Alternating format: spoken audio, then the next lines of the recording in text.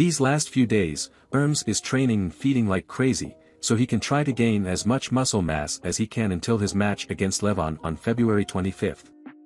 There are approximately 4 to 5 weeks left for both of them to give their all. Ermes is going to upload a video every week to check the changes he is achieving. Anyway, let's go over what we have so far. Well, Ermes weighed himself in the video 3 days ago and his current fart is about 130 kilograms, compared to the approximately 180 kilograms that Levan's beast weighs. Ermes' bicep is about 54 centimeters, versus Levan's which is about 57 centimeters. Ermes' forearm measures 48.5 centimeters and Levan's 50 centimeters.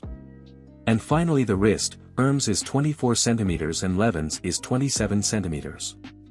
Although Levan's measurements are those of a real monster, we must take into account that Levan has a weight difference of 40 or 50 kilograms between Ermes and Levan.